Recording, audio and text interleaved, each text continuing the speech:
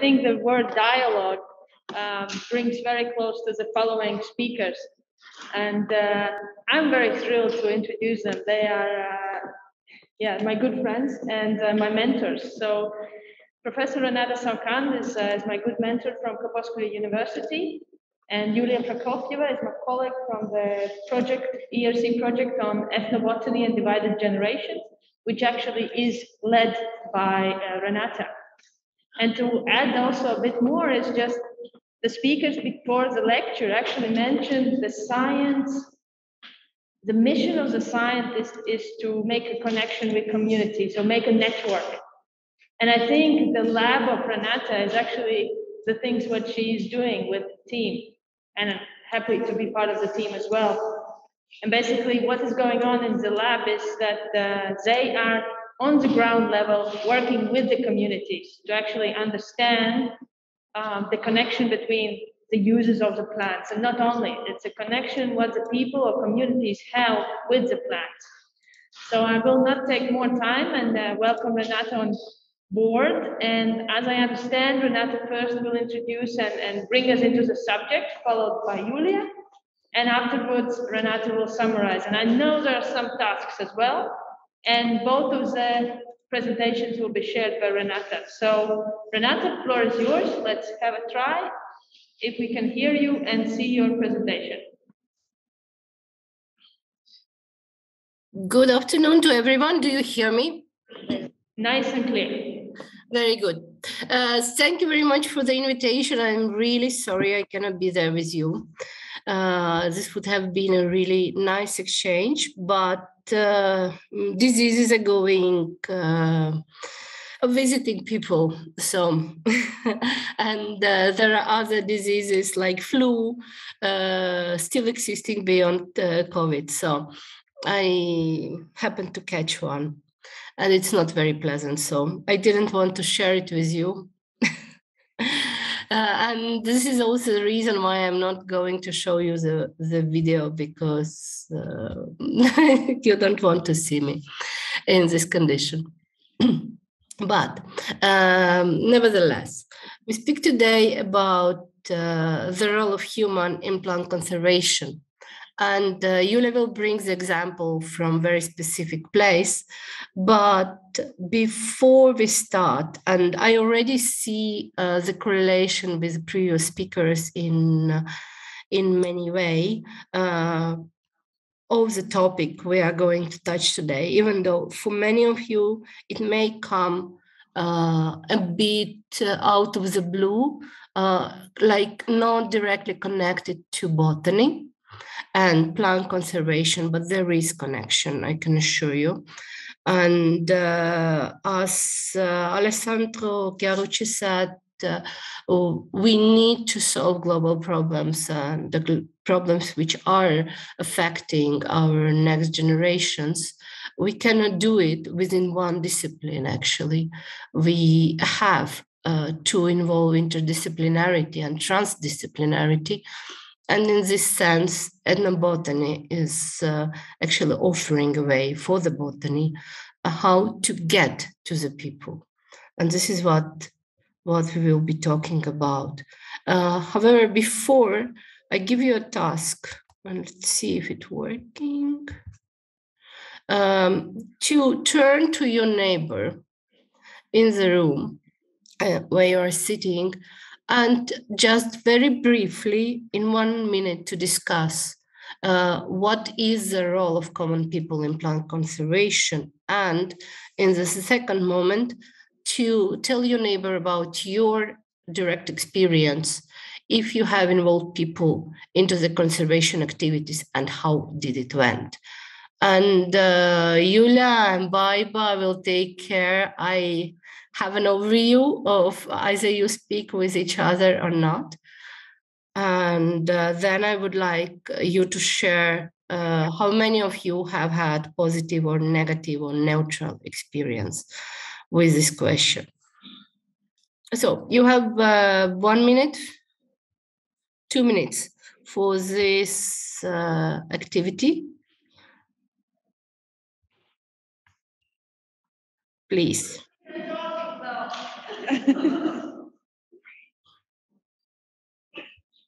Just tell the story.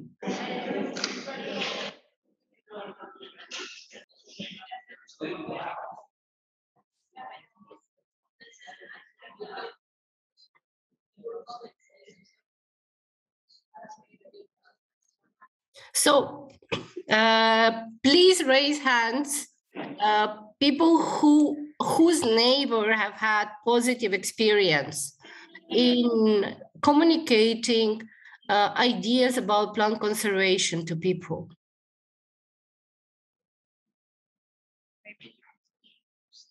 Raise your hand. Not your personal, but your neighbors.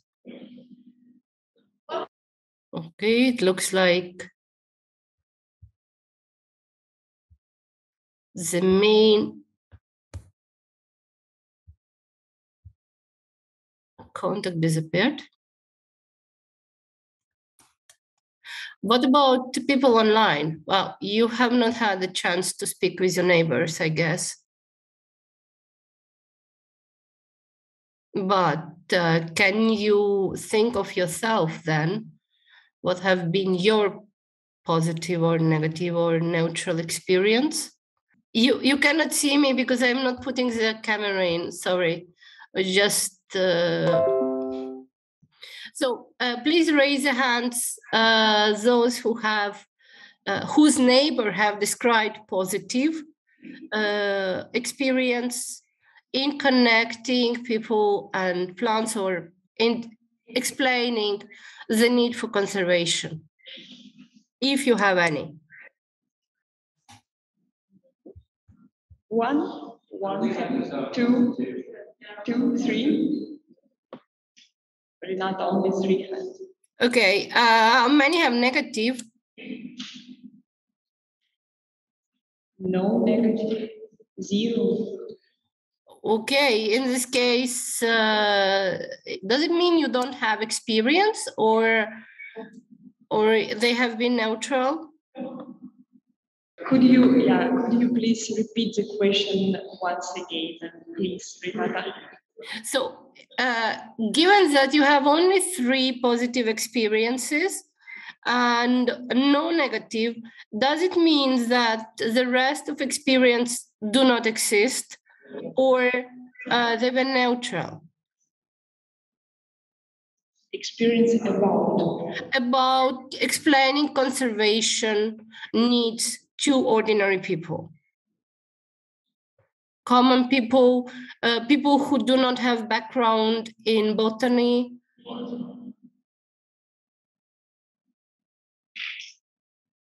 I think we interpreted the question in different ways, so I think it's a different way of interpreting the question.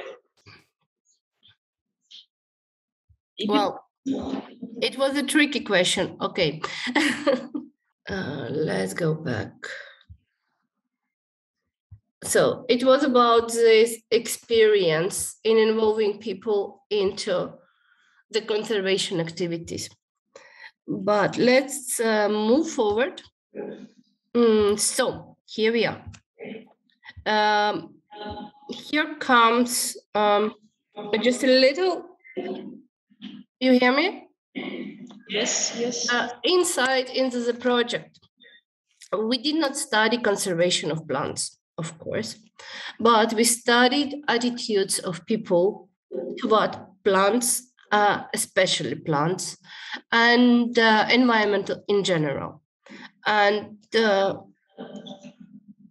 project of which I am the PI is spread over the 8 countries and 9 different regions, which means that they are actually, the research spots are divided by state borders, which were established either in around 1940s or 1992. And the specific region in which Yuliya works has 2 different time spans of division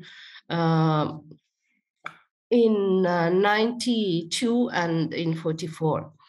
So we studied the effect of centralization, but among others, we've discovered a very interesting phenomenon, which is not that new in ethnobotany, actually, but is rather probably unexpected for the Botanical Society.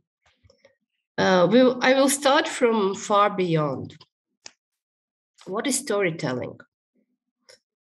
Every one of you probably knows,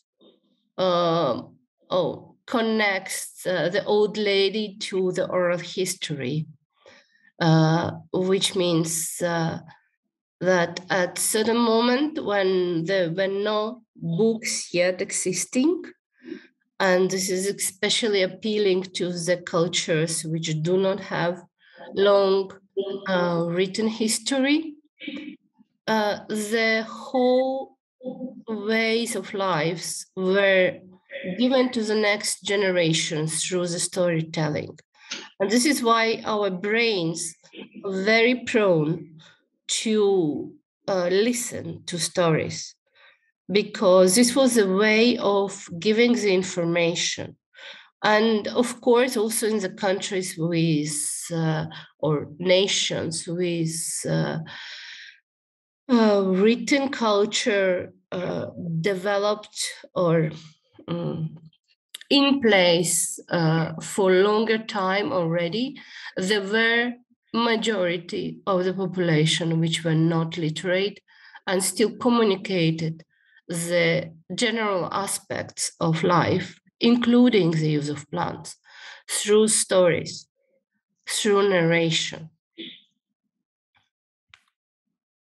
And of course, you may think of a very common story of Cinderella.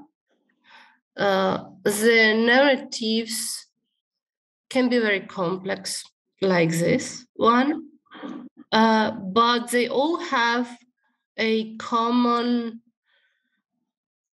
structure in a way, because they present at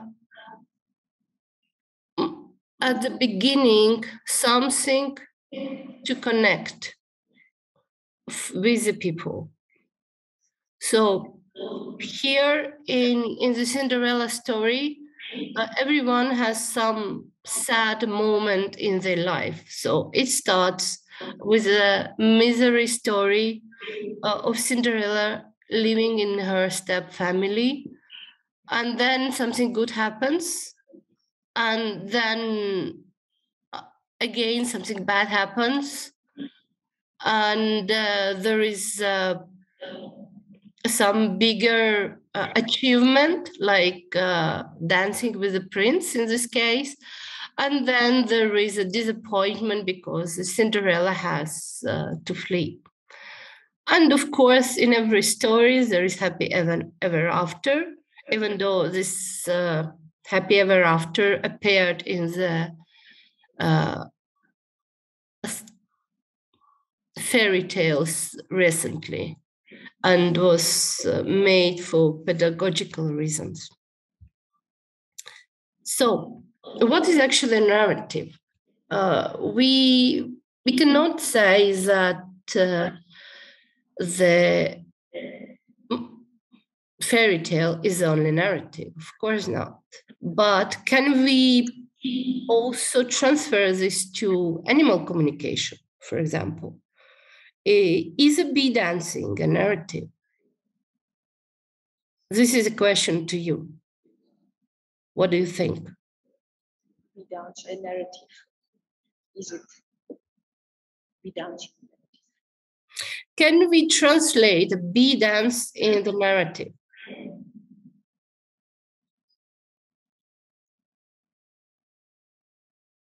Of course, it all depends on how we look at the things, but actually we can say that bee dance is a narrative because it is narrating where to go and how to get there in order to get the honey.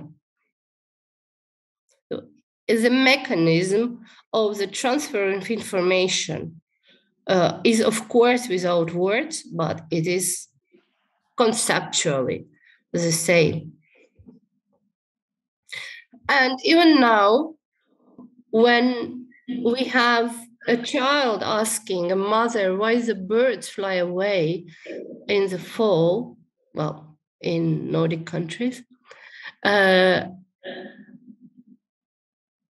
we tend to answer with a narrative. So we are not creating the set of facts in the child's mind, but we are putting it into a narrative format, even a very short narrative format. And this helps to create the connection with the information which is already there. And this is actually the crucial point. So to know how to attach the new information, we need to know what is already present in the person's knowledge and mind before we can transfer the new information there. Now, I give the word to Yuliya. Thank you very much. Yes, today I'm going to talk about importance of understanding human-driven environmental changes from local perspective, from grassroots, from local peoples, from communities. Community representations of environmental relevant issues are really very crucial to underpinning responses. In our case, it's conservation.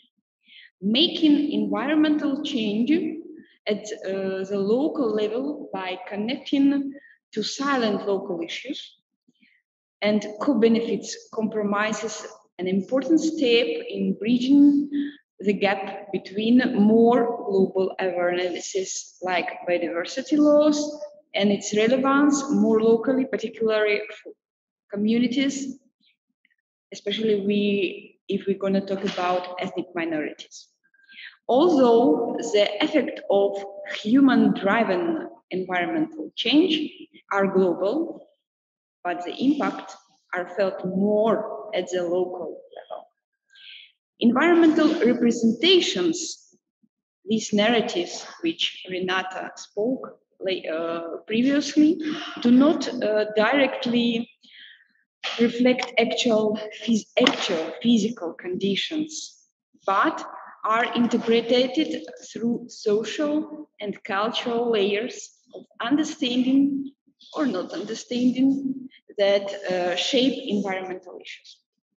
Here, in our report and our discussion today, we seek to clarify how two ethnic minorities, Lithuanians and Polish, view environmental issues now and in the past, and such perceptions act as an important indicators of how local communities make sense of what is happening in their surroundings. Please, next slide, Renata. Renata, thank you very much. Okay, our case studies explores perception of human-driven environmental change and its effects on the local vegetation in rural communities of two ethnic groups at the border area between Poland, Lithuania, and Belarus. Please, next slide. Previous one, thank you. Yes. Belarus, Poland, and Lithuania are located in geographical crossroads that links the forested lands of northeastern Europe and to the sea lanes of the Adriatic Ocean and fertile plains of the Eurasian frontier.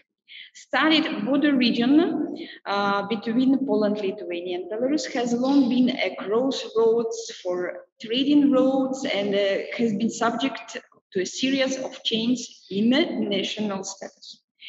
It is now mainly inhabited by Lithuanians and Polish, and it is characterized by plain, hilly rural areas. It is currently experiencing remarkable rural immigration.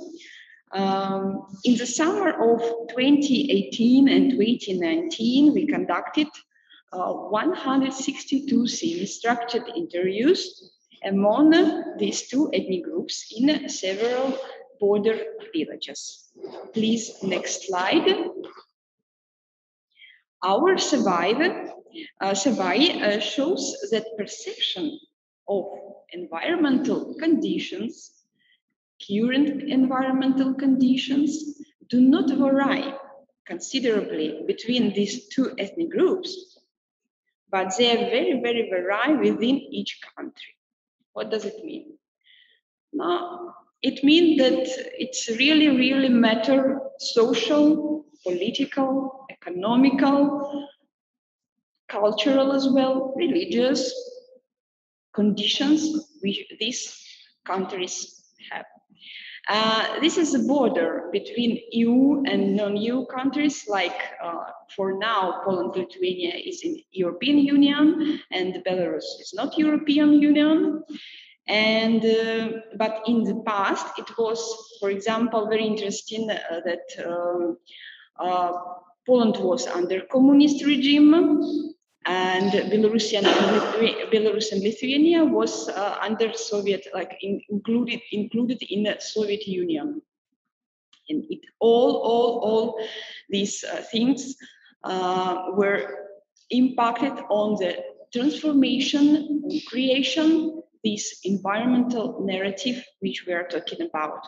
Please, next slide. To get some sense of the kind of terms used to describe local environment in each community, we did a word cloud, created two word clouds. We displayed the most frequently used words in discussing issues from the interviews. Both communities used the same terms in discussing the environment, such as people, good, less, both. In Belarus, worse, the word worse, was also commonly used in talking about the environment, that now is worse, of course, which may reflect the dominance of the issues of plant extinction, less, the plants is less now. Also negative words such as pollution, nothing at all, no problem, also fertilizers, chemicals, also came up relatively regularly, as did the word less. Next, this is for Polish informants, and here for Lithuanians. Actually, terms relating to agriculture activities were also notable. These include tractors, melioration, plough, bog drainage, mowing, like human activities. Meanwhile, in Poland, commonly used terms appeared with the community's rural position. This includes chemicals, desiccation, wild forest. Words such as polluted, concerned, worried were also used. Next slide, please.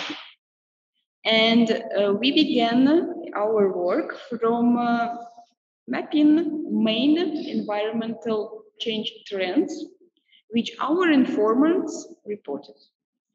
And for three countries, it is the same trends, like human activities, which are really like biodiversity loss, biological diversity loss.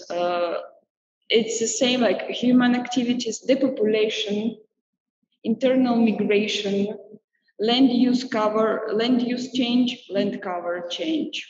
This is the main trends which are pointed out by our informants. Next slide, please. But the main question for us was, what do informants think are the causes, the reported changes, drivers of the environmental change? According to our results, most informants see human activities as the main cause of the changes they described. Looking closer at the details, this include agriculture activities and actually very interesting retail use of plants. For us, it was very interesting to see which triggers people have when they are describing the nature. What is like? How do they can understand this? That the nature, the environment, surroundings are, for example, are changing. And for people from these communities was really very important ritual use of plants. They are mainly Roman Catholics. They are repeating every year. For example, they are collecting plants for some rituals in this calendar, and they can see that, for example, some plants are disappearing. And this is, for us, was very crucial that some cultural features very, very, very impact on our perceptions of environmental change. In general, respondents, particularly in Belarus and Lithuania, referred to overuse, unwise use of natural plant resources. Irresponsible, selfish behavior of not taking care of the environment were mentioned along with evaluating money more than the consequences of such behaviors, economic activities, modernization as well. But if Belarusians and Lithuanians pointed out on the Soviet period, like previous past, Polish recent the behavior in the recent times now. Change conservation and consumption, overused plants in the past, patterns, societal changes like fall of Soviet Union, bad manners of the youth, religious denomination came up in the explanations as well. Few more depopulation and internal migration were named in this context in Belarus and Lithuania. In Poland, with regard to modern technologies, they use a lot, sometimes pointed out of the role of use of chemicals as the reason for change. And also people in Poland, they reported selling of plants, economic activities, foraging for their daily diet, also like one of the reasons. Could you please, next slide, show us. And the vast majority of our informants from all three countries perceive and expect changes in local vegetation. Our respondents reported perceptions about less unhealthy or dying trees, loss of medicinal plants. Actually, they are also perceiving more when disappearing plants for medicinal use. It means that for them it's very, very important. Which they used for ritual purposes as well, as I said, as effect of changing land cover and practices. Next slide, please. Here you can see families specifically mentioned by our informants as in danger or already disappeared. Just want to point out that only few mentioned species was protected. Occasionally, the occurrence of new invasive species where more weeds was also especially mentioned. And next slide, please. Regarding to use of plants, even 85% our participants pointed out that the plants harvested for food, medicine is like different kind of in countries, different countries, subject countries uses of plants, medicine, ritual, decoration, household are becoming scarce due to poor growth caused by intensive human activities. We are returning back to the role of human in plant conservation and plant disappearing. Next slide, please. And the majority of our informants reported that they observe some particular customs, taboos, or cultural regulations in order to sustain the decreasing number of plants which are still available for use. These local practices were identified as conservation measures which could be useful. Local conservation, and why our study is so important, because exploring current messages, simple messages, very simple messages, and social actors, our work opens up new understandings of transforming local ecological knowledge and how it might be harnessed in the cause of building these new contemporary strategic responses and to environmental changes. As today's landscape are the result of many layers of past natural processes and human interventions, historical perspective is needed. We are also considering culture is a driver, big driver of environmental change. Is one of the most complex dimensions which are of environmental change, and usually remains this impact. This suggests that people look for visible causes in the absence of wider understanding. They look at this, and the media also play a key role in this new or old discourse, new environmental change or environmental discourse narrative making. Thus, local support for plants, resources, management often yield in success in conservation. Such supports are strongly influenced by perceptions, which we studied, of the impacts of experience by local communities and opinions, locals, of management, and of course, it's also opinion like policymakers, governance, and that's it. It's necessary therefore for researchers, for us, natural resources officers, and to interact with local communities, as Bible said, to access local ecological knowledge, because it's extremely important for us. That is for my side. Renata, you can. Yes, please, thank you very much. But Renata will share. Yeah. Not unmute my microphone. Thank you very much, Yuliya, for your presentation. And now I will ask you to do the next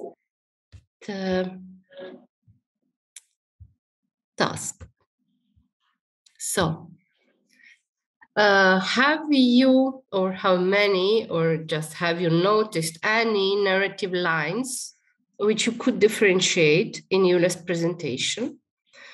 Then, which of them touched you personally or professionally? And which of them would you re-narrate? And I would say you have 5 minutes to stretch your leg to make 4 or 5 person groups and to go out for these 5 minutes talking with someone you don't know very well. So sorry for interruption, we don't have time, but maybe someone yes can share some opinions about these narratives. We don't have time, sorry, Renata. Okay, I see. Or you can continue your... Okay, you can discuss this later, but this could have been a very important connection which you could have made with the next idea. So I'm going more in deep with narrative theory, on which we rely in our research, and the idea is not ours, of course. All good things already said. This is a formulation by Robert Schiller, and he was taking as an example the Great Depression of 1920s, showing that the simple narrative had created the Great Depression. He defines narrative as a simple story or easily expressed explanation of events that many people want to bring up in a conversation or on news or on social media, because it can be used to stimulate the concerns or emotions of others, and or because it appears to advance self-interest. Schiller argues that it's difficult to predict which narratives, the elements or the mutations become suddenly popular or go viral. But once they do, they spread far, even worldwide, with economic impact. Well, we are interested in conservation impact, but the idea is actually the same. So you can see very similar spread of the virus, and we just have experienced the spread of COVID with a bit different structure, but the same. The idea is coming from virology. Schiller stressed that the narratives are major vectors of rapid change in culture and ultimately in economic behavior. And if the story can establish a reference point, which Yuliya named as trigger points, and we prefer to use trigger points for that, it will have influence on decisions. You probably everyone know the story of Greta Thunberg, how quickly her idea became viral. And this is because what she said, her dress was touching people. There were many students who were sensible to what she said, and this attracted students in her campaign very quickly and very efficiently.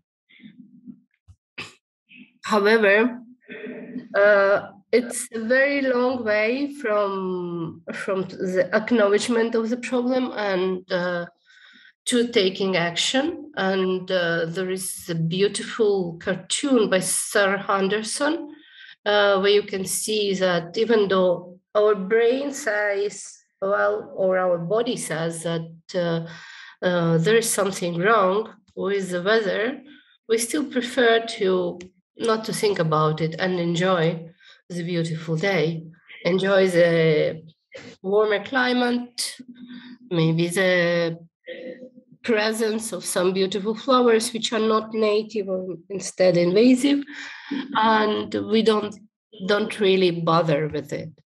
But in one, how we present and interpret the narrative depends on our background. And in order to create the trigger point, the narrative has to touch our heart and soul and address our needs, fears, hopes, and in the people it is meant for. So if we take an example of our message, for example, we want to tell people that they should take care of endangered plants. We just cannot go to them and bring our top-down message. Now there is a policy and you need to take care. Well, no one cares for policies on the general level, Well, if then it does not last for long. But what we need to understand, as Yuliya said, about the cultural effect of culture, but within this, there is also a personal narrative. And there is, of course, the PN represents personal narrative. They do repeat in people in some way, and they are culturally dependent. So we first need to map the personal narratives of the people and then develop the grand narratives which can actually affect the way they act. In our case, related to endangered plants. And you can see there's just random examples. Every person has the touching point, the trigger point, in a different part of the personal narrative. And when the narrative starts going within the population itself, then other people themselves spread it and bring us closer to the goal. So we don't have much time, but I'm open to your questions. Thank you for listening.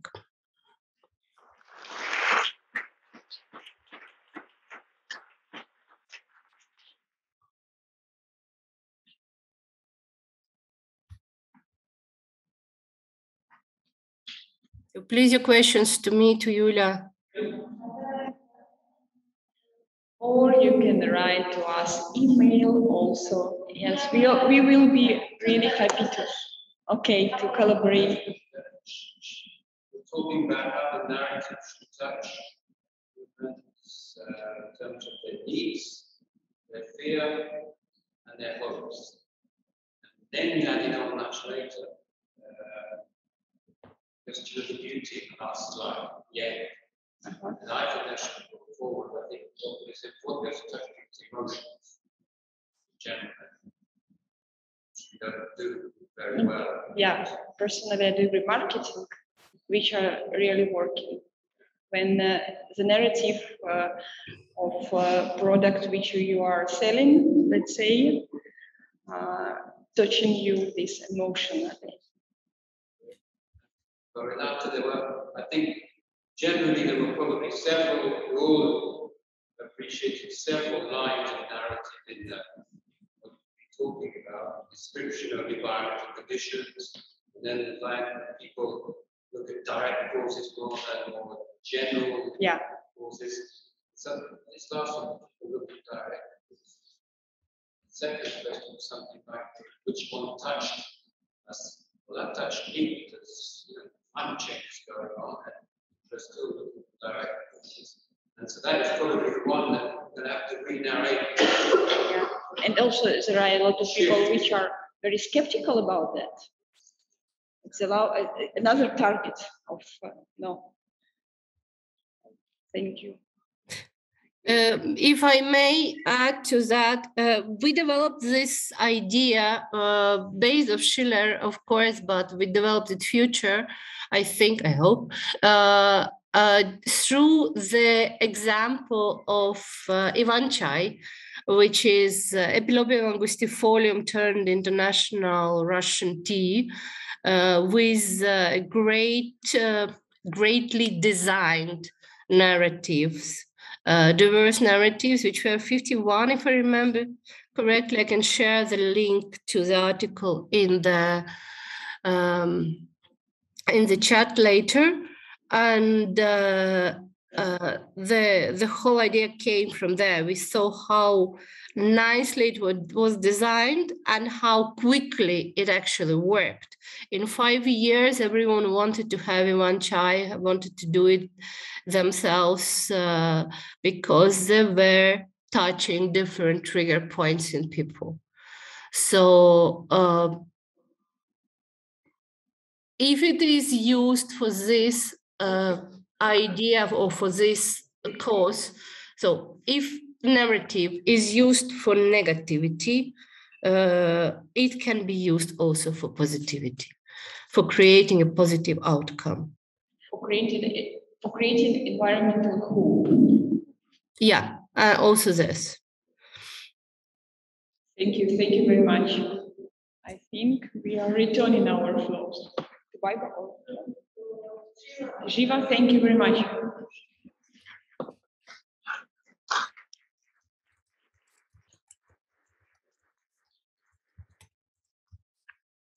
Thank you very much. Thank you very much, Yuliya and Renata.